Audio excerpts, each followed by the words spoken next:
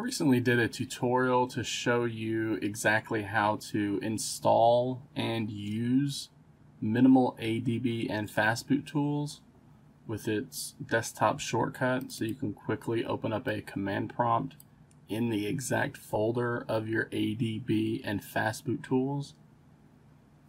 However, one thing that you may notice is using this or any other ADB installation method except for Android Studio, which few people actually use, you're going to be given a version of ADB that is probably not up to date.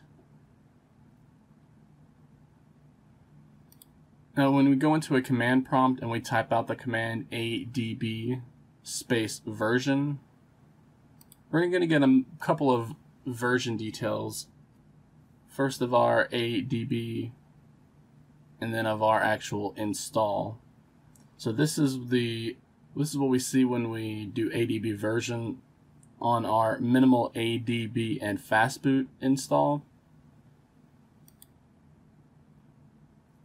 But if you have gone with the platform tools bundle that Google provides, you see you're going to get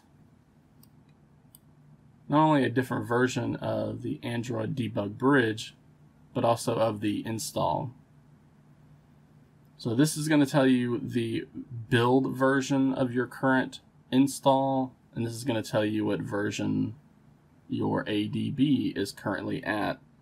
And you see this is different, so if I was going to use this version of ADB, it's going to be possibly missing features compared to an updated one.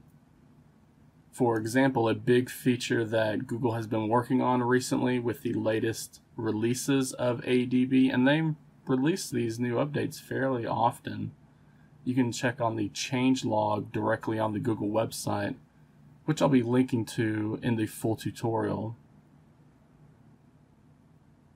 But one of the big new features that Google is working on is wireless ADB for, I believe it's Android 11, that will enable you to execute various ADB commands without connecting your smartphone to the PC with a USB cable. And wireless ADB currently exists on versions of Android before 11, but this is something that Google has been working on and improving a lot. So you can see we have different installs set up here.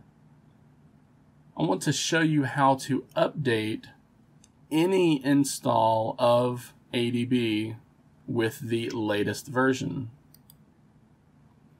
So we're going to use this minimal ADB and Fastboot install as the example, which you can see are two different versions right here currently. However, when we go to Google's website, and again, I'll be linking to this in the full tutorial on androidexplained.com, you'll find this full tutorial linked in the video description. We're going to be able to download specific platform tools for our PC platform, Windows in this case, which when extracted gives us this platform tools folder. And when we go into that platform tools folder after we have extracted it with something like 7-zip or WinRAR, we're going to get a lot of files that we can select them all. And then we need to know where our current ADB install is. So when I showed you how I installed minimal ADB and Fastboot, I changed the folder just to the root C folder, so it would be easier for me to find. If you did not do that, it's probably in program files and then minimal ADB. But we just want to open up a folder directly to our minimal ADB and Fastboot. And you can see here, ADB.exe, Fastboot.exe, and these DLL files, they're going to be in what we just extracted as well. and we're going to overwrite these. So you can drag and drop, or we can right click and copy, and right click and paste.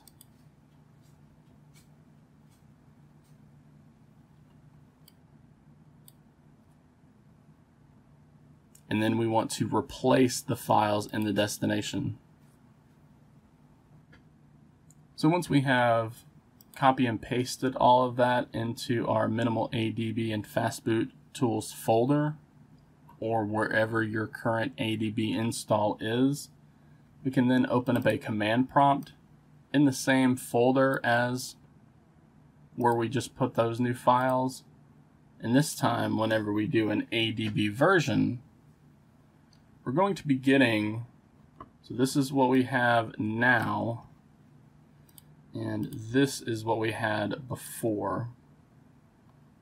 So you can see we have updated the Android Debug Bridge version to 1.0.41 from 1.0.39.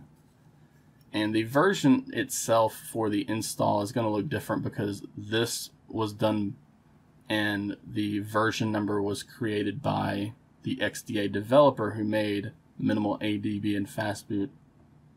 But this bundle is created and made by Google. And that is all there is to it. We can update our ADB and Fastboot install quickly and easily by simply downloading the Platform Tools bundle, like I showed you, copying and pasting them into the folder where we currently have ADB and Fastboot tools installed, and then overwriting them